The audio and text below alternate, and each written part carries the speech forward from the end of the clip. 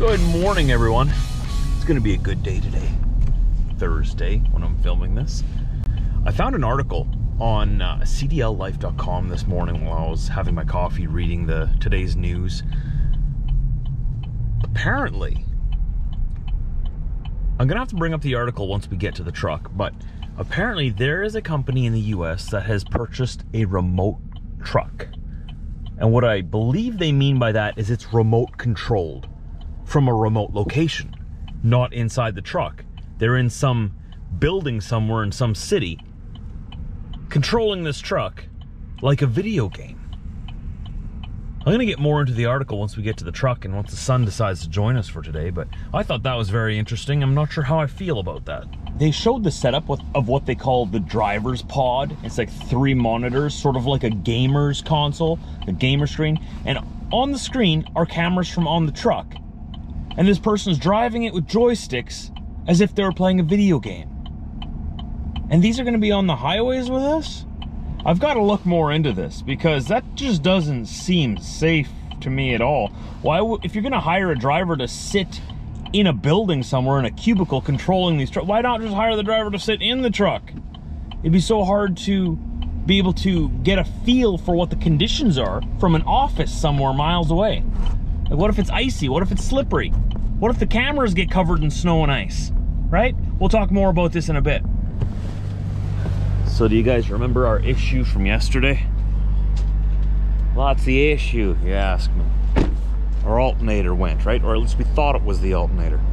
I was doubtful whether or not they'd be able to get it fixed last night because the shop is very busy and I didn't know if they had the specific alternator part ready to go. I thought they might have to order it today, and at the earliest it would be here like midday, and they would replace it tonight on the evening shift. Well, I just came here to check things out, and check this out. Brand new alternator. I know it's dark, you can't really see what's going on here, but the shop pulled through for me and got the truck fixed and ready to go for this morning. So I want to give a big shout out to them over in our shop over there. Thank you very much. You guys jumped on this very quick. You got it done fast. I brought it to them yesterday afternoon around 2 o'clock, and I'm here today in the morning, 6:30 in the morning, and it's already sitting here waiting for me. They had it plugged in, so the block heater was heating the engine. It's getting a little cool outside, and everything's all good to go for me. Didn't even have to skip a beat or switch trucks or anything, so that's awesome. I already tested it out. It's working well. I'll show you in a minute when we get in there. Just let me do the rest of my pre-trip here. Let me get all my stuff in the truck. Let me get everything ready to go, and I'll talk to you in a little bit. It's the sun still isn't up. It's been sleeping in more and more every day, so it's that time of year again. But yeah, this is really good news. Good news. Step roll tight is what we need to take with us today. Just gonna pull up here and make sure that it's empty. Yeah, it's gonna be a good day. Look at that, the sun's finally waking up over there. It's about time. Probably be another hour before it finally shows its face. Slacker.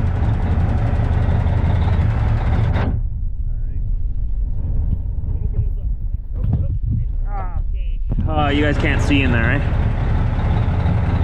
Empty.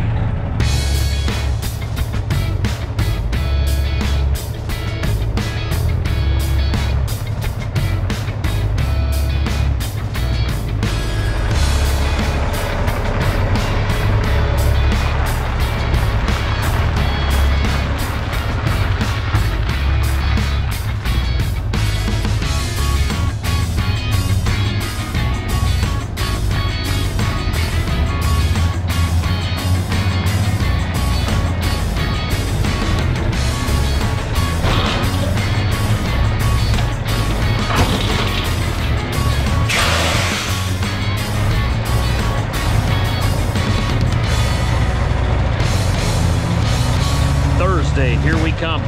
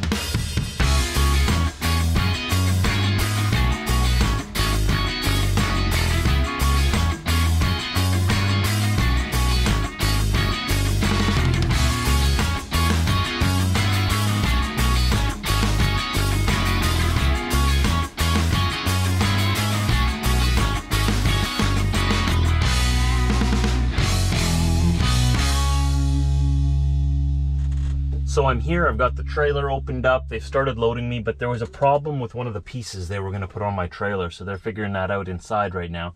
And I figured we could talk about what I was saying earlier this morning, that remote truck. See if I have that article still pulled up here. I was kind of cringing at the thought of it. It was on CDL Life. I'll probably have to pull it up again here. CDL Life, I just type in CDL Life into Google, then go to their trucking news tab and scroll down just a little bit, and it's right here. Tech company hires world's first remote truck driver amid U.S. operations launch. What they mean by that, it's like it's a remote control delivery truck.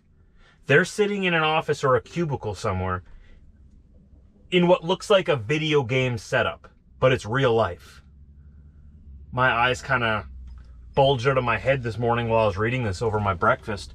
And it's a Swedish tech company called Einride, E-I-N-R-I-D-E. They've announced that they've created a new type of truck driver job as they begin operations within the United States.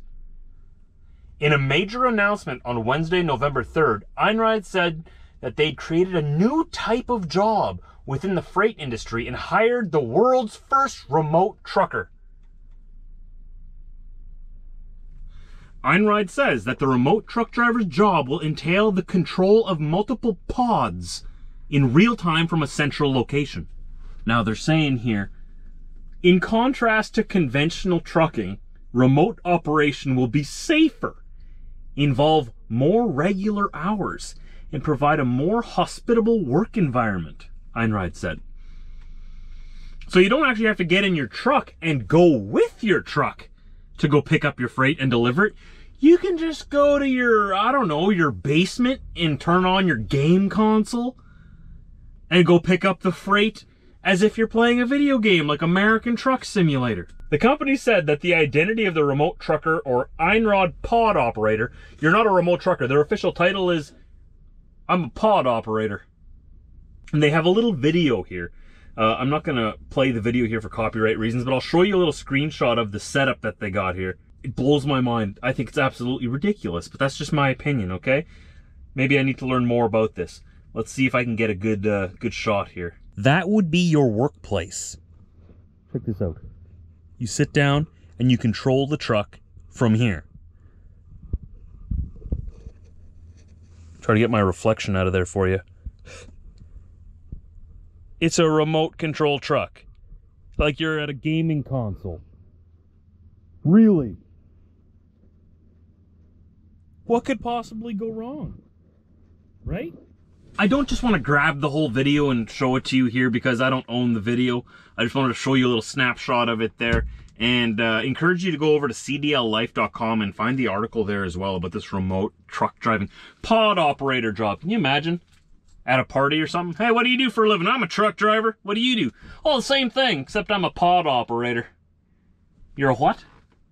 This is taking video gaming to a dangerous level, in my opinion. Einride also unveiled new models of their driverless vehicles, including a US-specific version of the Einride pod and a new flatbed pod. Who's gonna tie the load down? I must be missing something here. The flatbed pod was built to transport shipping containers to make the transition between sea and road freight seamless. This is what the truck looks like here. What in tarnation? Really? So I'm very confused. I'm hoping that I'm missing something here and that I'm misunderstanding this. Because what would you do if there's a problem? So the trailer or this flatbed gets loaded with a container. What if the latches don't latch? What do you gotta like leave your pod station downtown, get in your vehicle, drive all the way over to where your remote control truck is, fix it, drive all the way back to your gaming station, and then continue driving it? Wouldn't it be just a little easier? I don't know. Just to have a driver in the truck, and then if something goes wrong, he can just get out of the truck, walk to the trailer, fix it, and walk back to the truck and continue? Maybe I'm old school? I don't know. This seems... I'm very skeptical. I'm very skeptical. And they say that they want to add 2,000 new jobs. 2,000 new pod operators in the U.S. You guys go ahead. I'm Canadian, if you didn't know that. So you guys go ahead and test them out down there on your roads. Let us know how it goes.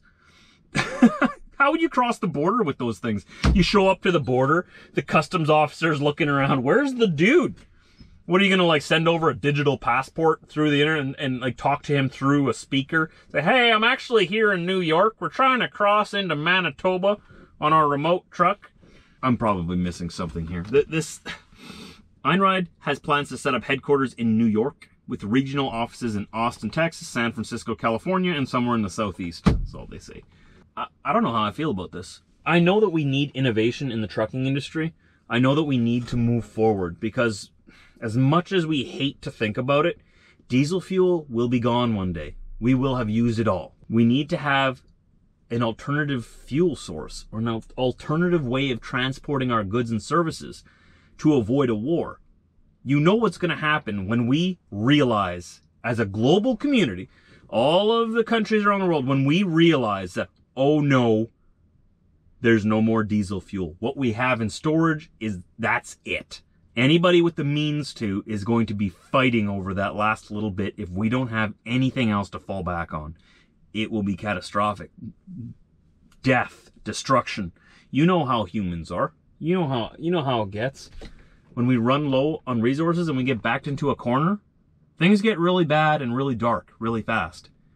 We need to diversify the trucking industry. Absolutely. We need to try out these electric trucks. We need to have pioneers out there trying these technologies out, seeing if they can make it work. We have to have an open mind and give it a chance. We don't have to give up diesel trucks right now, thank goodness, because there's still plenty to go around. But we have to remember, one day there won't be. And we can't just be like, well, that won't be in my lifetime. I don't care. Well, what if it's in our kids' lifetime? Our great-grandkids' lifetime? We have to think of the future for them. What kind of world are they going to face?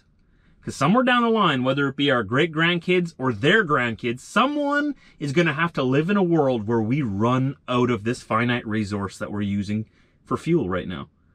And if we don't give them something to fall back on, if we don't start working on it now, we're going to have huge problems. So we have to have an open mind. I know people laugh it off. They laugh at electric trucks. They think it's ridiculous. They think it's dumb. It's not. We're thinking ahead for the future. We're not there yet. We can't use electric trucks for what we do now. We're not there. But we have to start working towards it, and we need to encourage these people who are working towards new technologies. This remote truck driving thing, I'm very skeptical on. Okay, I'll be honest with you. I have no idea how that's going to work, but let him give it a shot. See what happens, right? You know, whether it be hydrogen trucks, electric trucks, the world is going to be very, very different for our descendants. And very often in today's world, it's a very me focused society, very me focused economy and lifestyle.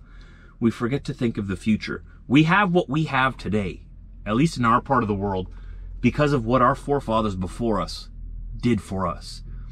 I like to repeat what Tim says on Timcast. He says, we are standing on the shoulders of those who came before us. Every time we cross over a bridge, there used to be a time when that bridge wasn't there and people had to take a boat to cross or go way around or just forget crossing altogether. We now have bridges, we have infrastructure, we got these trucks to transport our goods around, we got planes in the sky. Everything that we're living in and everything that we use every day is something that someone else did in the past to make our lives better. Look at this.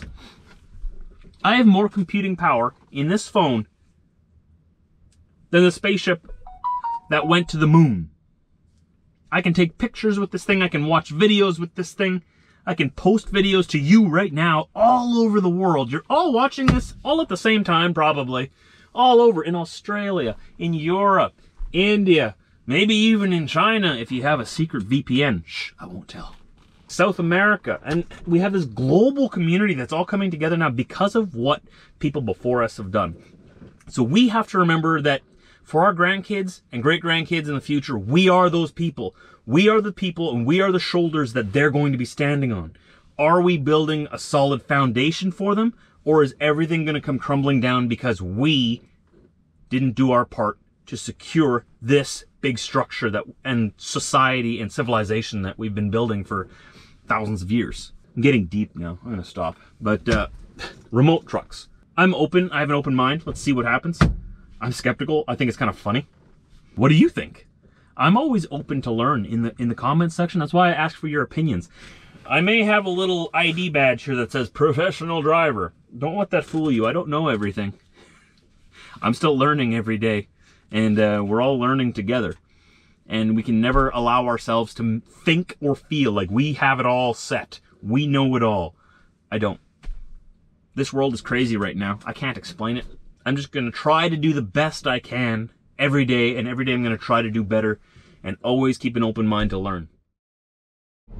So on another note, remember I was showing you the battery gauge yesterday, right? That's what it's supposed to look like. Up there at 14. That means it's charging. That's where it's supposed to be. And that reminds me, always keep your dash dusted.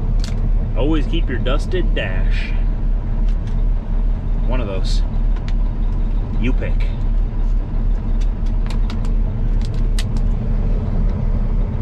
Nice. My garbage can is full here. Yikes. Almost out of bolts not visible. Gonna have to get another can in the truck here tomorrow.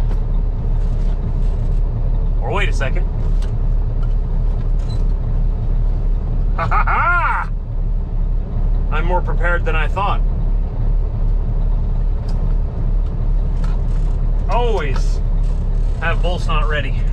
Hey, they're launching in Canada in 2 months now, eh?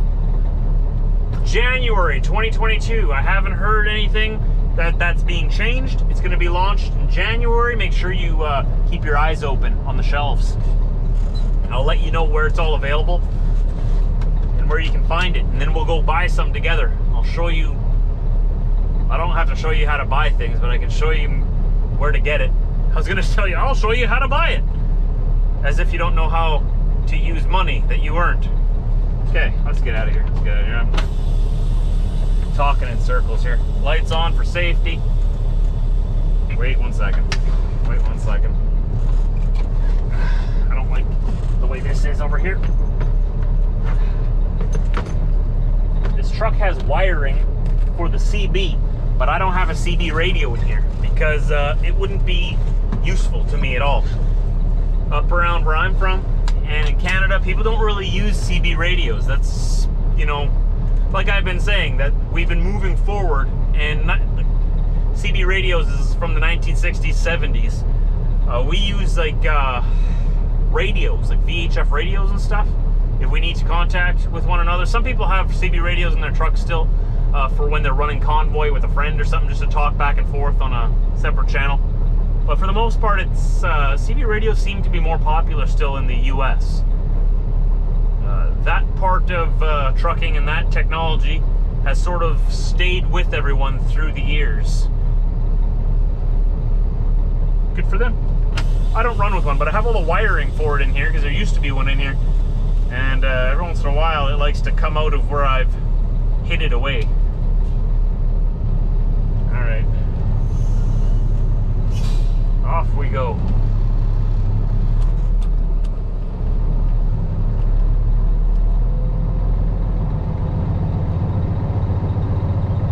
What's the time now? Should get back mid-afternoon. What in tarnation? Are they moving another house?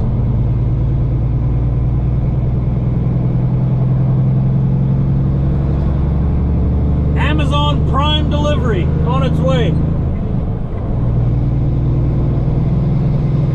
All right, we got back, dropped the loaded trailer, and now I'm hooking up to the next step deck that I'm going to be taking to Arborg tomorrow. Right back there again. I've actually got 2 pickups tomorrow. I got one in Arborg, and then I've got one in Toulon, and then I got to drop the one from Toulon in Winnipeg, and then bring the one from Arborg back here.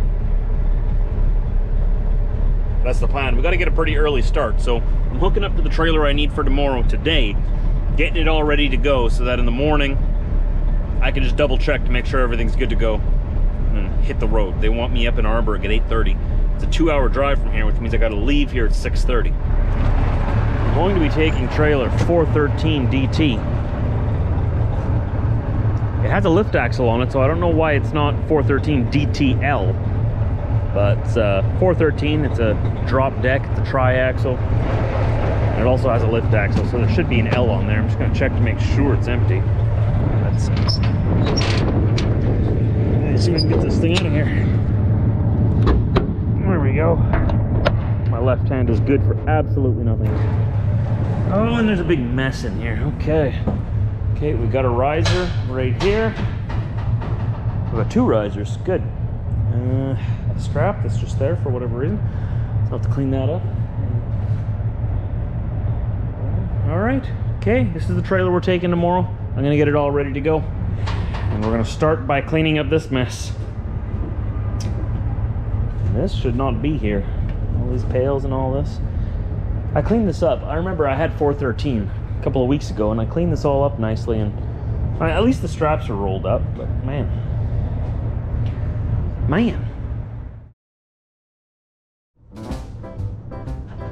Release the hounds!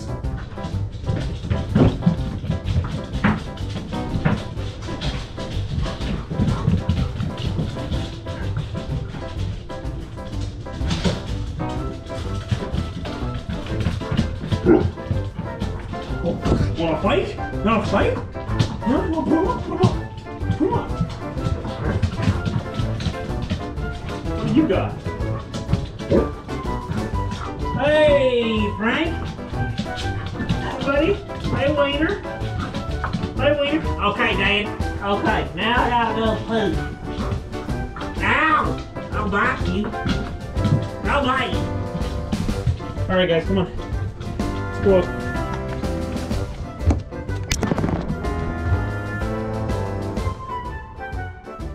Diesel, why'd you bring that outside?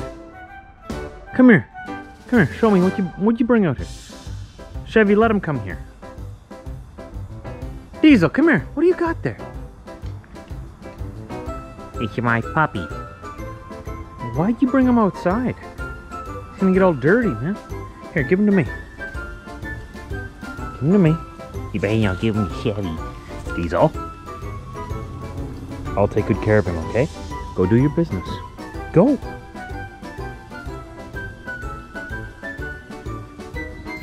No. Really, guys? Chevy, no. This is Diesel's puppy. Diesel takes really good care of him. He doesn't let Chevy or anyone else touch him. Because Chevy... What would you do, Chevy? I want to find out what's inside. What do you think's inside? It could be anything.